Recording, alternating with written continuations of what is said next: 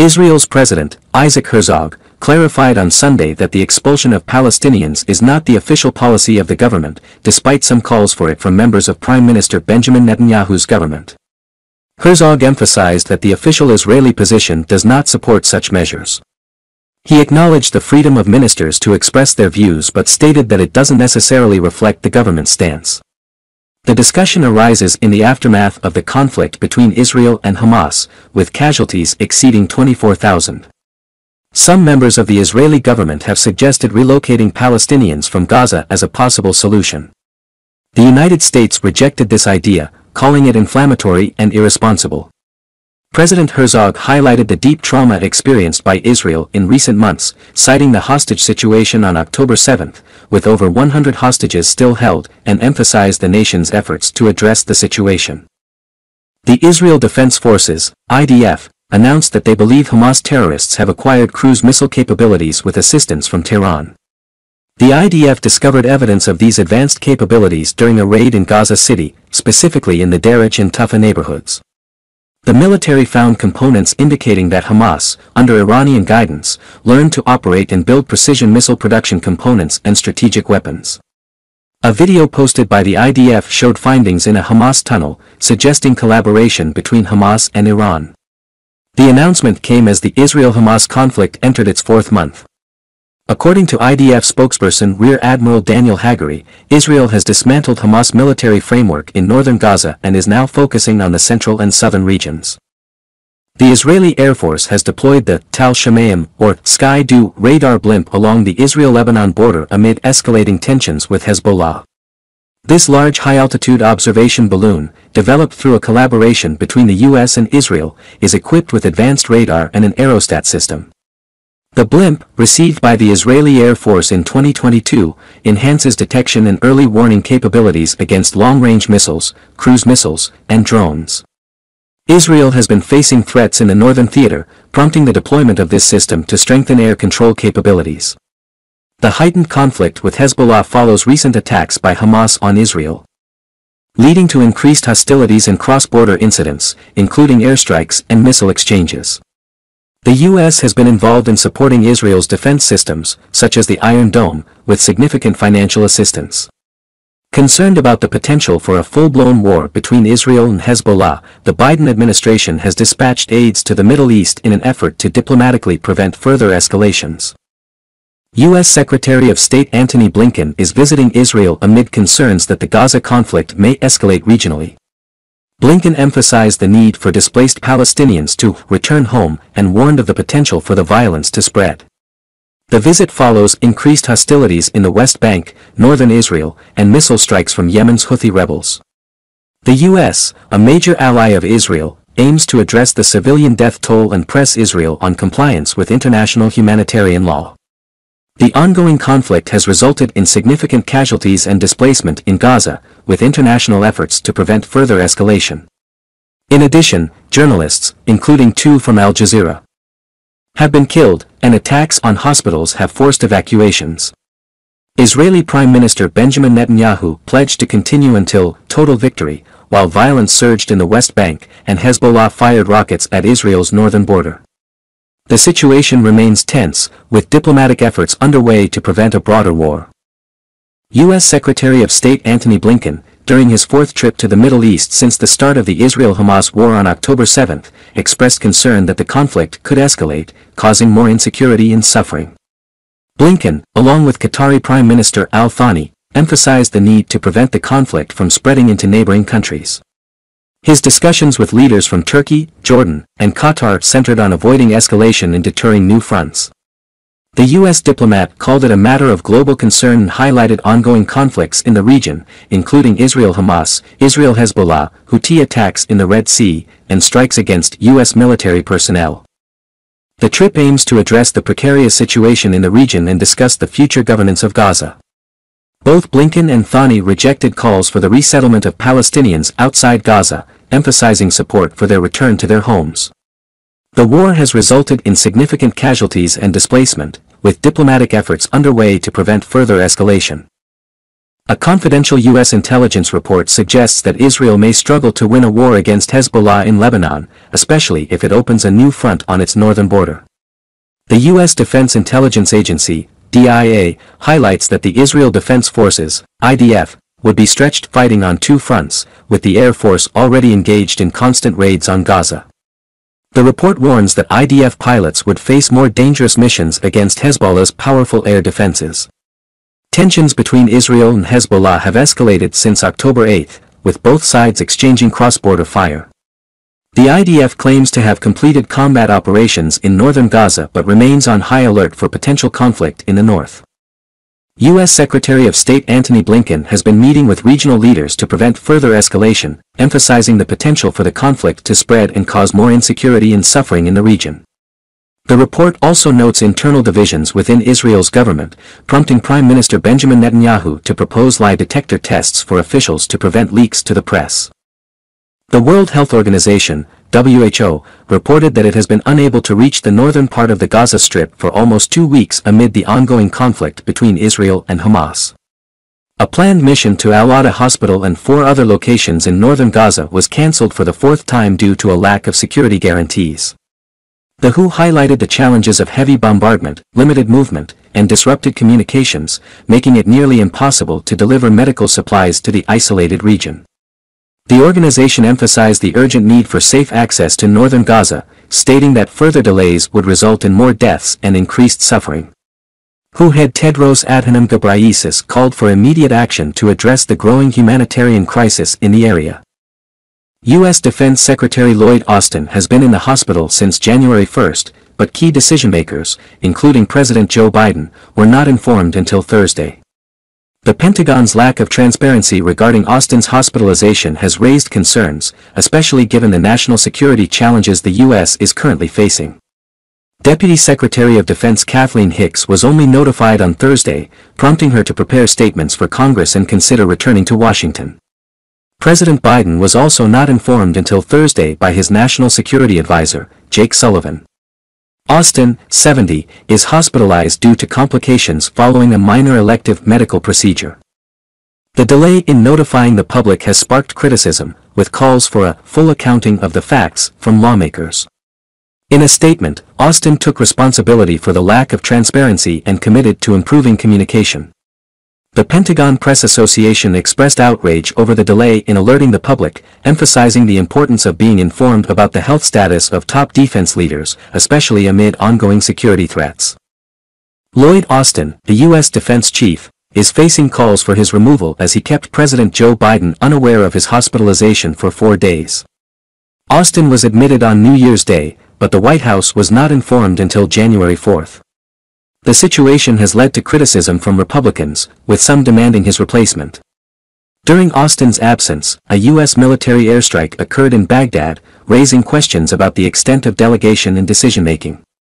The Pentagon faced accusations of failing to inform Congress promptly, eroding public trust in the Biden administration. Austin, now recovering, took full responsibility and acknowledged the need for better communication. U.S. congressional leaders, including Senate Majority Leader Chuck Schumer and House Speaker Mike Johnson, have reached a deal on the top-line spending level for the current fiscal year, reducing the likelihood of a partial government shutdown on January 20.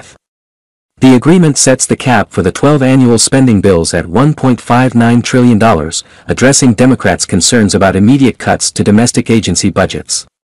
However, the deal does not include an agreement to block conservative policy riders, potentially leading to future conflicts. President Joe Biden welcomed the deal, urging Republicans to fund critical priorities. The U.S. faces 2 government shutdown deadlines on January 19 and February 2. The agreement includes offsetting spending cuts, with $16 billion above the debt ceiling agreement, but some conservatives criticize it, while Democrats emphasize protecting domestic priorities. The deal prevents certain budget moves and sets the stage for detailed negotiations on spending bills. Missouri Secretary of State Jay Ashcroft is considering removing President Biden from the election ballot, following efforts in other states to disqualify former President Trump due to his actions during the Capitol riot on January 6, 2021. The U.S. Supreme Court is expected to decide whether Trump can appear on Republican primary ballots in Colorado, where the state Supreme Court cited the 14th Amendment's insurrection clause in disqualifying him. Maine's Secretary of State also decided to remove Trump from the ballot for the same reason. Ashcroft, a Republican, criticized these efforts as disgraceful and stated that if the Supreme Court does not overturn them, Secretaries of State will ensure the same standards apply to Biden. Republicans argue that such attempts undermine the will of voters, while Democrats have faced criticism for their actions against Trump. Texas Lieutenant Governor Dan Patrick previously suggested taking Biden off the ballot in Texas, citing concerns about his handling of the southern border. More than a dozen states, including Missouri, have signaled support for Trump in a letter submitted to the Supreme Court. The White House declined to comment on the matter. Japanese Foreign Minister Yoko Kamikawa, during her visit to Kiev, pledged Japan's support for Ukraine in defending against Russian aggression. Japan will contribute $37 million to a NATO fund, with the funds directed towards Ukraine's air defense and drone detection systems to counter Russia's combat drone attacks. Japan has been backing Ukraine in its fight against the Russian invasion and has imposed sanctions against Russia in alignment with the West. Despite expressing support, Japan's pacifist constitution prohibits direct weapon supply to Ukraine. Kamikawa's visit follows similar discussions by her predecessor and Japan's Prime Minister a few months ago. Russia initiated a large-scale missile attack across Ukraine, targeting residential and industrial facilities and causing injuries, according to Ukrainian officials. The assault began during peak morning hours, prompting air raid alerts nationwide. The Ukrainian Air Force reported multiple waves of cruise missile threats and ballistic missiles in certain regions. The extent of the damages and specific targets remained unclear, and there was no immediate comment from Moscow. Cities such as Kryvyi Rih, Kharkiv, and Zaporizhia experienced missile strikes, resulting in injuries and damage to residential and industrial areas. The ongoing conflict, initiated by Russia nearly 2 years ago, has shifted to increased airstrikes as both sides struggle to make significant gains along the front lines. Kiev and Kharkiv have witnessed some of the largest attacks during this period. Russia's election commission has registered 2 candidates, Leonid Slutsky from the Liberal Democratic Party and Vladislav Divenkov from the New People Party, to oppose President Vladimir Putin in the 2024 elections. Both candidates hold positions in the State Duma, but analysts view them as token opposition. Putin, who submitted his nomination papers last month, is widely expected to win the election, given his enduring popularity with an 82% approval rating. Putin has held positions as president or prime minister since 1999, and despite the registration of nominal opposition candidates, not all individuals seeking to run against him have been cleared. A former TV journalist and critic of the war in Ukraine, Yekaterina Duntsova, was disqualified due to numerous violations in her candidacy application. In 2023, Ukraine achieved a significant victory in the Black Sea, forcing the Russian fleet to retreat from Sevastopol in Crimea. The success, achieved through drone and missile attacks, was a personal blow to President Putin, who had celebrated the annexation of Crimea in 2014. The maritime victory also allowed Ukraine to establish a corridor for grain shipments, countering Russia's decision to cancel an export deal. Despite facing challenges in its ground counteroffensive, Ukraine's achievements in the Black Sea have been highlighted by President Zelensky as a symbol of strength. The use of drones and missiles, including British Storm Shadow missiles, played a crucial role in Ukraine's naval success. The economic impact is evident as well, with Ukraine sending over 200 ships carrying 7 million tons of cargo, providing a welcome boost to the economy.